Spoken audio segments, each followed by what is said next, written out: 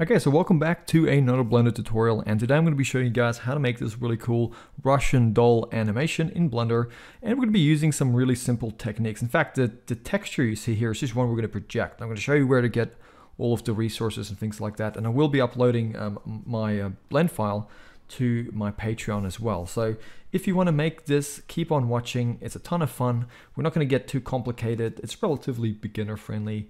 And I think the overall result for the amount of work we put in is pretty cool. We will be rendering in cycles, but it's not too bad with the new versions of Blender. Okay, so in the description below, I'm going to have the links to these two resources. The first one is a free image on Pexels. Just go, click on the link, come here to free download and download the biggest size. And then on Polyhaven, there's going to be this plywood texture. That's just so we can add a texture to the inside of the box. Just looks a little bit better, I found, and you don't see the paint in the inside as well. So download these two. I've already done that. And here you can see I've just extracted the zip folder for that the plywood thing here on Polyhaven, the texture. I just made sure it was Blender. I went 4K and I clicked on download. And the same goes for the Pexels download. I just put that image on my desktop. That's just where I prefer to put it when I'm working. So with those two resources now gathered, what I'm going to do is I'm going to go and open up a fresh scene in Blender. I've already done that and saved it. But anyway, this is just a fresh scene in Blender. I'm just going to select all of the default objects and I'm going to press delete. You guys can do the same thing. And then we're going to go into our front orthographic view. And inside of our front orthographic view, we're going to press Shift A. We're going to go to our mesh options. Let's add in a cylinder. Okay, and now while we're still in our front orthographic, let's take that Pexels image, left click on it and hold it in and just drag it into the scene here. Don't drag it on top of the object, but just drag it right on top of it, nicely in the middle as much as possible. And there it's added in.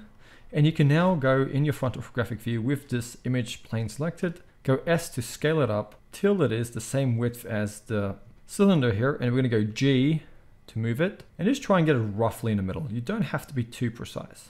Scale it up maybe just a little bit more. So the widest part of it, we want that to be the same width as the cylinder. Now we don't want to scale up the cylinder. That's bad practice. Just match up the image. So now we have this set up. I'm just going to drag this back up. Let's tab back into edit mode. And what I'm going to do is I'm going to select these verts here. In fact, I'm going to toggle on the X-ray up here, so I can grab through the mesh. And what I'm going to do is I'm going to go G, Z, move it down just a little bit, and then grab these bottom verts. I'm going to go S to scale them. And at the moment you'd notice that we're working in orthographic, but the image is perspective, but don't worry about that. Just get it roughly in place. Okay, so we're going to go about here. Then we're going to go E to extrude and then Z and extrude it down into Z about this much. Then we're going to come in here, Control R. And you can see the yellow line, roll the middle mouse button up 2 times to add in 2 cuts, left click twice, and then go S, Z and scale that up into Z, and then go S and just scale that out. So now we have that lip there. We're gonna come in here, Control R, left click, add in a loop, S to scale, do the same thing here. We're just trying to add a little bit of curvature to this. You could use the spin tool for this and just like extrude a single point, or the screw modifier, but this is just another way to do it. So I'm just gonna now select this edge here, and I'm just gonna go E to extrude it up to about here, and then E to extrude again, S to scale. I mean, you guys get the idea here. We're just trying to scale up on the Z, or extrude up on the Z, and just scaling it according to the reference here. So doesn't matter if it's 100%. We'll adjust that when we're projecting it. In areas like this where it's not enough, just go Control R, left click, add in a loop, scale it up. You guys get the idea here. So I'm just gonna go E to extrude, and let's go like that. Add in a loop here. I mean, you guys see what I'm doing here. It's not really that hard. Okay, cool. There we go. This looks a little bit rough.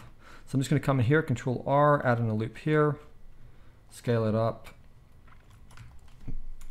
Maybe just bevel this edge over here a bit. That looks all right. Maybe just one in here. I don't want to spend too much time on that. So I'm going to tab back out. And now we have this object. I'm going to toggle off the X-ray. I'm going to right click and I'm going to go Shade Smooth. And I'm also going to now go to the materials. I'm going to go New. And let's go over to the base color. Let's give this an image texture. come to the drop down. We already have this pixels image in our blend file. So let's just go pixels, whatever that says. And now we have this image. If we now press Z and go to our material preview, we can see it's on there, but the UV's all messed up. So let's go to the UV editing. Go into the front view by pressing 1 on the number pad, then press 5 on the number pad. So we're in perspective view. And then press A to select all of this, and then go U, and just go project from view. And over here, you're just gonna you're gonna go S to scale, G to move it, and just roughly line that up with what you've done here. Okay, I'm just grabbing it and trying to scale it. This perspective seems a little bit off, so I'm just gonna maybe move it up a little bit in the front and then go U, project from view. It can be a little bit tricky just to get it perfectly right at first, but don't worry too much. Just do it as best you can. So that looks a bit better, so I'm just gonna scale that down maybe a bit.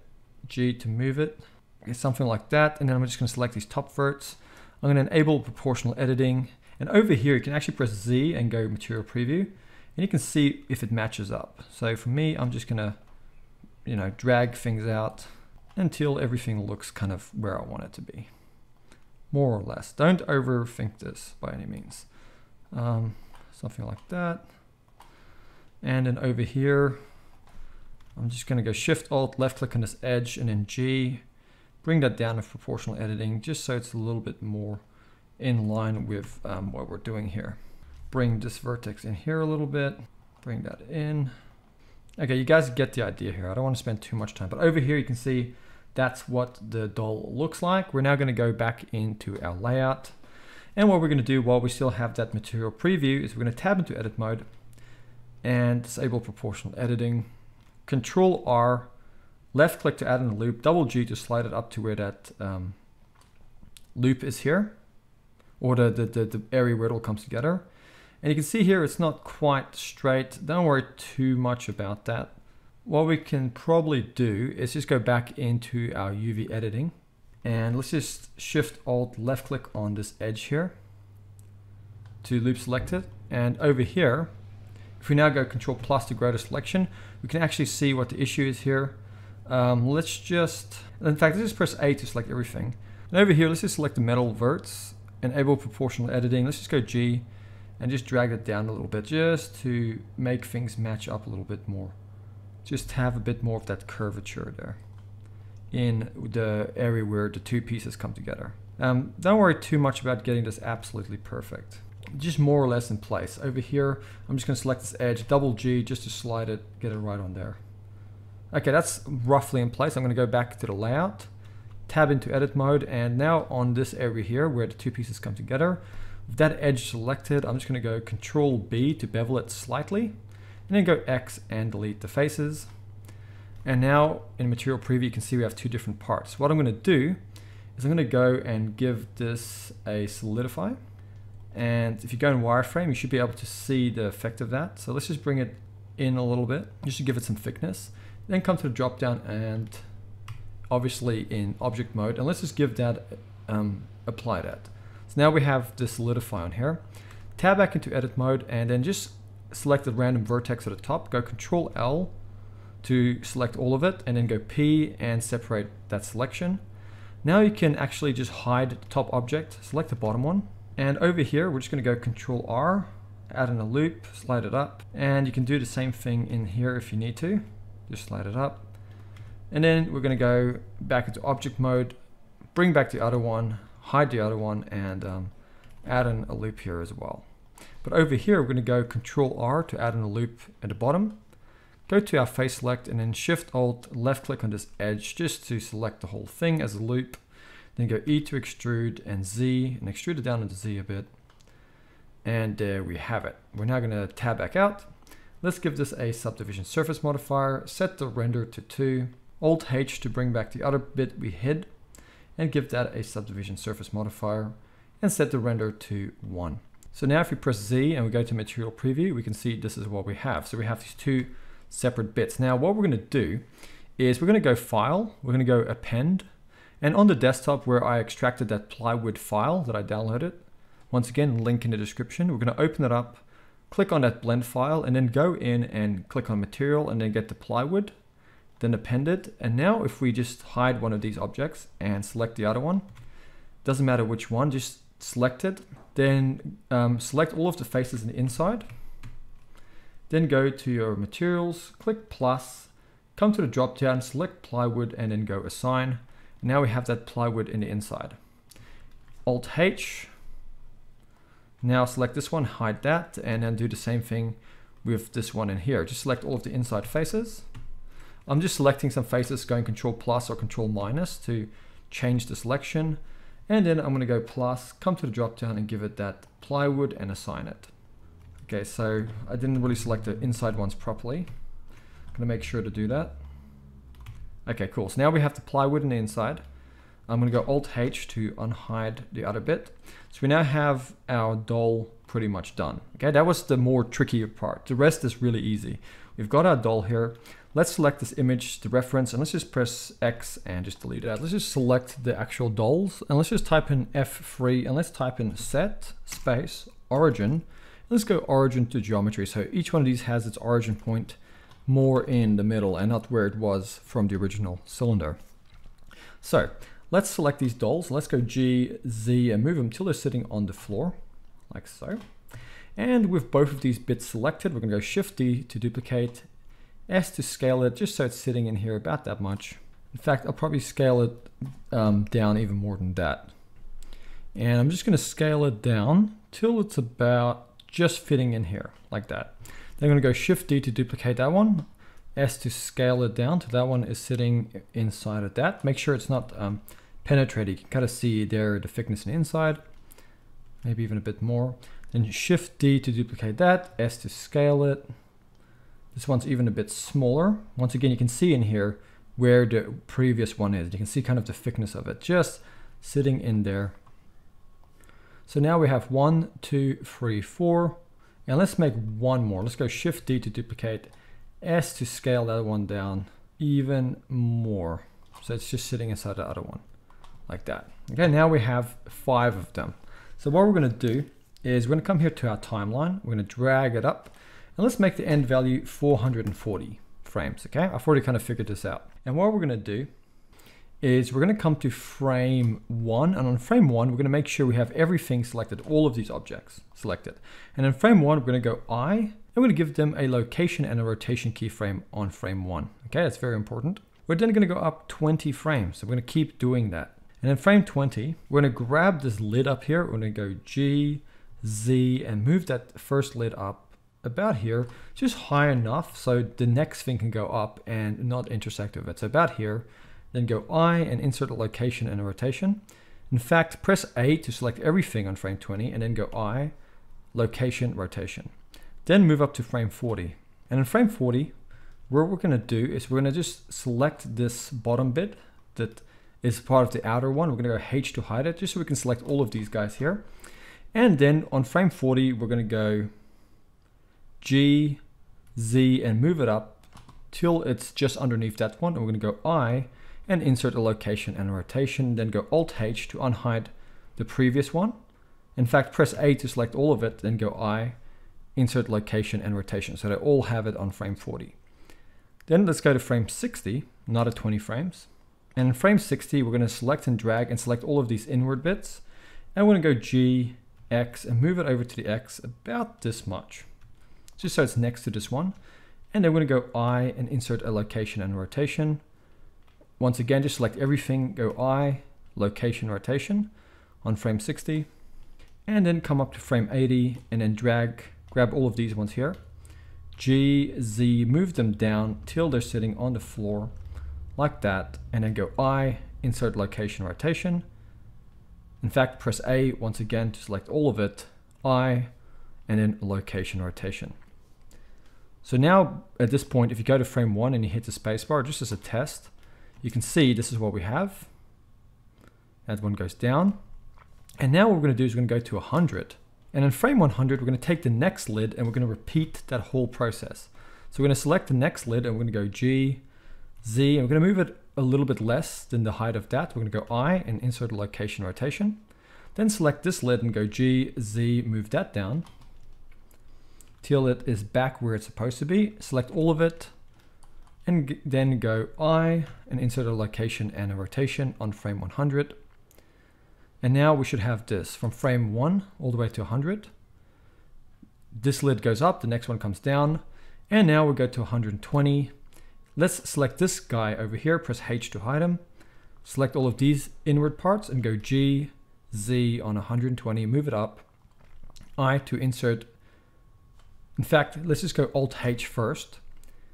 Then select everything, and on 120 we're going to go I, and we're going to go location rotation. And then we're going to go to 140, and on 140 we're going to go select these, and we're going to go G, X, move them over to the side. Press A to select everything, and then go I and insert a location and a rotation. Then go up to 160, select these guys here, and then go G, Z, move them down till they're sitting on the floor.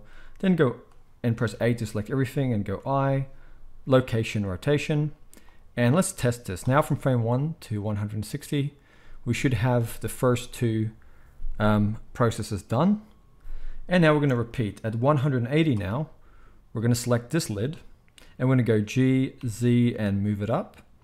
And then we're going to go I, insert a location and rotation. And then grab this guy, bring that back down till it's sitting over here on the previous one. In fact, let's just select all of it on 180 and go I, location, rotation. Then go up to 200. And on 200, we're just going to hide this one here. Select all these guys again, G, Z, move them up, Alt H, and then go A to select everything and go I, and then location rotation on 200.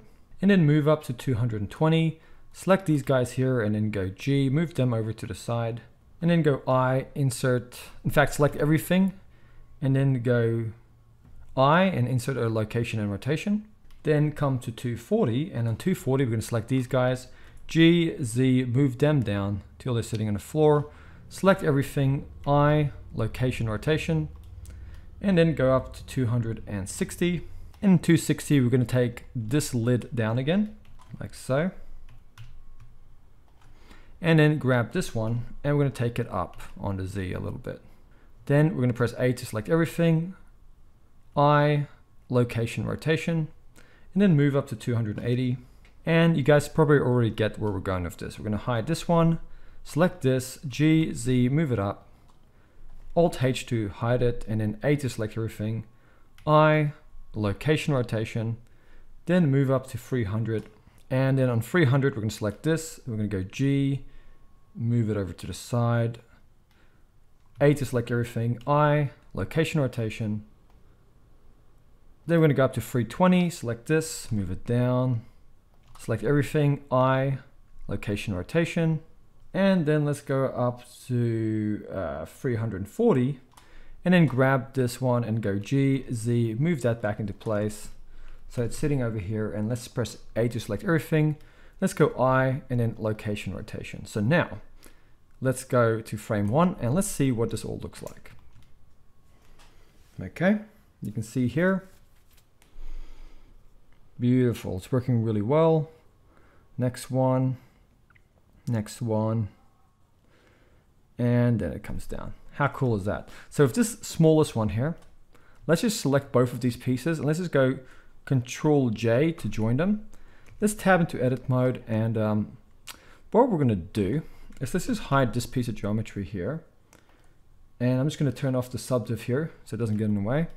I'm just going to select all of the inside faces that make up the inward part. I'm going to just delete them, those verts.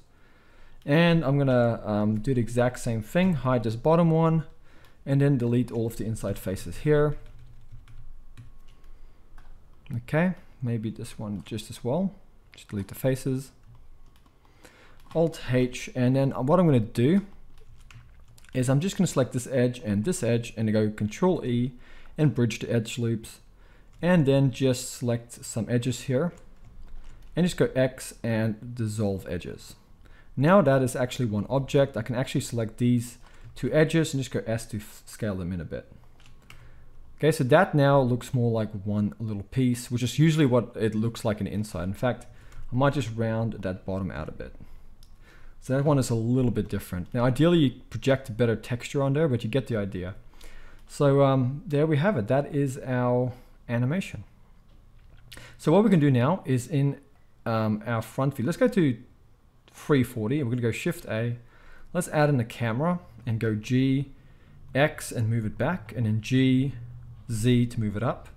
Let's go to our camera settings and make it 140 on the focal length. And if we go into a camera view, let's just zoom that camera way back till we're just seeing our Russian doll, the first one, like so. In fact, let's just go to frame 1. And we want this one roughly in the middle of our camera. And we're going to go Shift A, we're going to add in a plane. And with this plane, we're going to go S12 and press enter. And then we're going to go S, X and scale it along the X about this much. Then we're going to tab into edit mode, select this back edge and go E to extrude and Z. Extrude it up on a Z. Then select this edge and go Control B and bevel it and just roll in some segments, about that much. And then tab back out, right click and shade smooth. And now we have a stage and we have a camera. And what we're going to do now is we're going to take this camera and we're going to animate it along as this process here is happening with the dolls. Okay, so that's going to be what we do now. Okay, so what we're going to do is we're going to select our camera. And we're going to make sure we're in camera mode. And what we're going to do is we're going to select, click on this little button here. That's our auto keying. And on frame 1 with our camera active, we're going to press I. And we're just going to give it an initial location and rotation. And then what we're going to do is we're going to drag through our timeline. Let's go to frame 40 for now. And just on frame 40, we're just going to select that lid over here. And we're just going to double tap R just to rotate it a little bit like that. Just so it's not completely straight, like that. Okay? And on frame 60, let's just double tap R, rotate it a little bit, just so it has a little bit of dynamic movement to it. Well, it's not really dynamic because we're keyframing it, but just so it looks a little bit more dynamic. Okay, and then on about frame 40, with the camera now selected again, let's just select that. On frame 40, we're going to go double tap R, and we're just going to look up a little bit more like that with our camera. So now when we go to frame 1 and we just play the animation, we can see our camera looks up a little bit. And remember, this is now automatically adding keyframes when we move things. And let's go to frame 80. And in frame 80, we're going to go G with that camera. We're just going to move it over, double tap R to make it look down a little bit.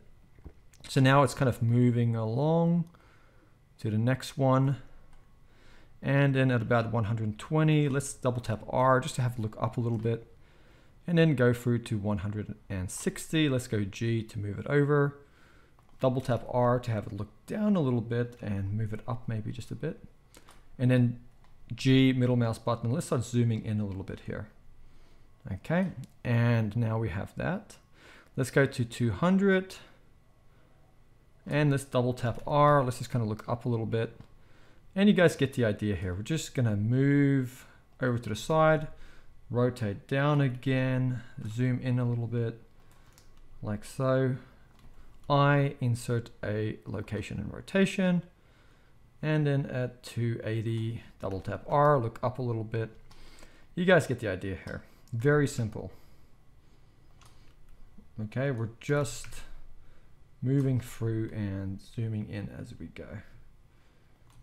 And now when we're at 320, we're going to move up to 360. And then 360, we're going to zoom out a little bit. And we're going to go G and move over so we can see a few more of them. And let's go to 400. And at 400, we're going to zoom back even more and move even more over to the side till we can kind of see all of them in the shot like that. So now let's go to frame 1 and let's see what that looks like. Okay, there we go. And there we go. Cool. And you can select these lids here and you can kind of animate them a little bit differently. What I did as well, I just went to my animation curves. I'm not going to really do this now, but under my animation curves, I changed this to the dope sheet, or I changed it to the graph editor. And I just added some noise to under the generator. I just added some noise to my Z and my Y location for the camera, just to give it a little bit of shakiness. But you guys can do that yourself. It's just something I did as a little extra thing. But for the most part, because this tutorial is getting along, I think we have most of what we want.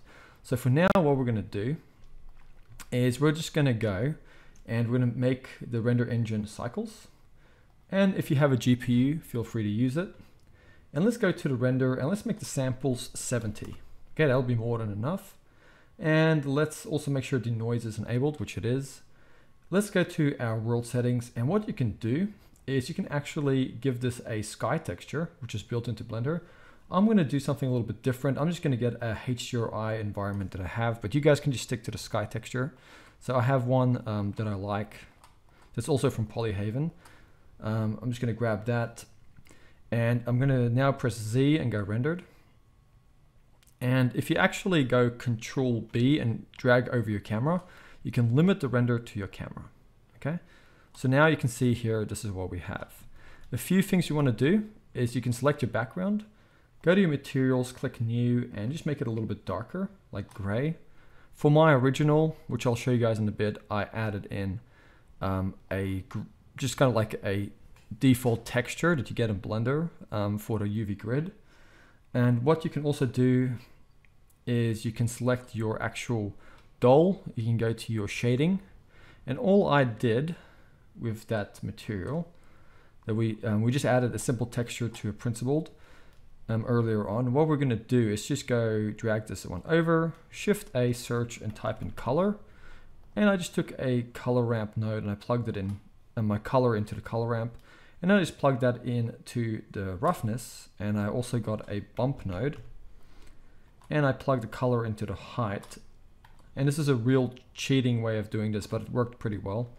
I took the normal and plugged it into the normal here. And then, I just toned down that strength quite a bit, to something a bit more tolerable. And that just gave it a little bit of bump and glossiness, which kind of worked. And the wood, I just left it as it is.